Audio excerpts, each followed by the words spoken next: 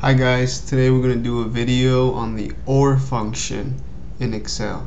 So in this video I'm just going to focus on the OR function, and in subsequent videos you'll see that this function gets nested into other functions to make more complicated and still very useful functions. So without further ado, let me explain this example I've set up here to drive this home.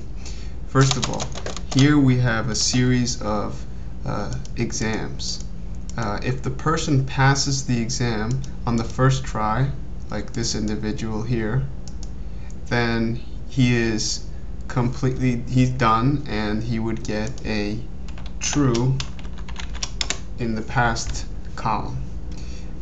You get up to 3 tries to pass this exam. If you fail all 3 tries, you will get a false in the passed column. So for example, the second individual here fails the first try, fails the second try, but passes the third.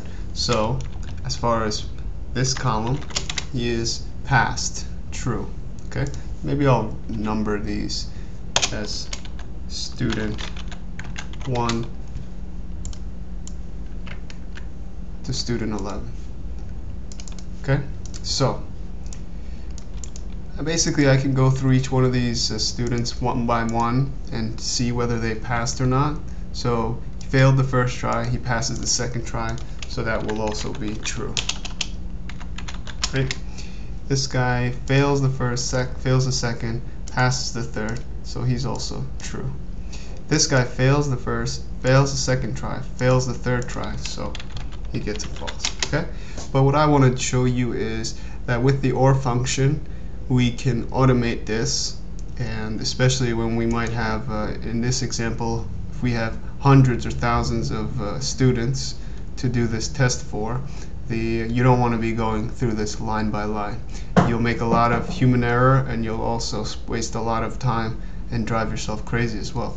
So let's delete this, and now that we know what we're looking for, let's go ahead and put in the function. Okay, so in this example, if a student passes any of the tests, he or she gets a true in the passed column.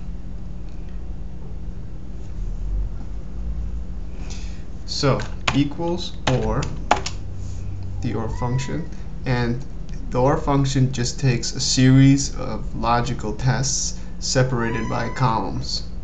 Okay, so we want to test if they passed the first exam, so staying with the first column, comma, or you could read it as or, did they pass on the second try? And I'm putting yes in quotations because any text has to be put in quotes in Excel. And comma, do they pass on the third try, which is cell D6.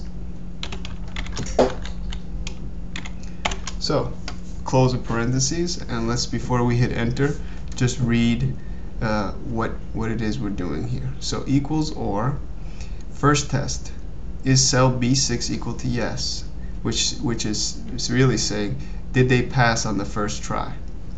Comma, is cell C6 equal to yes? So did they pass on the second try? And comma, is cell D6 equal to yes? Did they pass on the third try? So only if they failed on each try will we get a false here. And if they passed on any of these tries, then we would get a true here. So here we obviously get a false, as we expected. Second line, we get a true because they passed it by the third try. Third student, we get a true because they passed it on the second try. And we can pull it all the way down using the bottom right hand corner of the cell. And let's see, this guy right here, student 5, failed all 3 tries. This student here failed all 3 tries, and everyone else ended up passing it by the third time. Here this guy took 3 tries, this guy took 2 tries, this young lady passed it on the first try.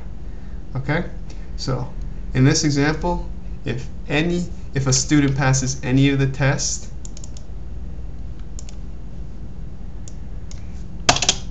he or she is successful. Okay?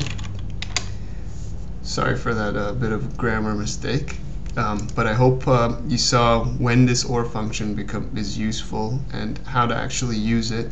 I've also done another video on the AND function using a very similar example, so you should also watch that right after this if you haven't already. And then I have subsequent videos on nesting these functions, the OR function and the AND function, inside of the if function, which is a much more common usage of these functions. Okay, so you should definitely watch those videos after you've understood this video and the AND function video. I've also done a basic foundation if function video. So if you watch all three of those, then you're ready to go on to slightly higher complication, and those videos will help you deal with more real-world problems where you have to nest functions within functions. Okay, so make sure you comment, favorite, subscribe, like, and watch the other videos as well, and practice. Thanks a lot. Have a great day.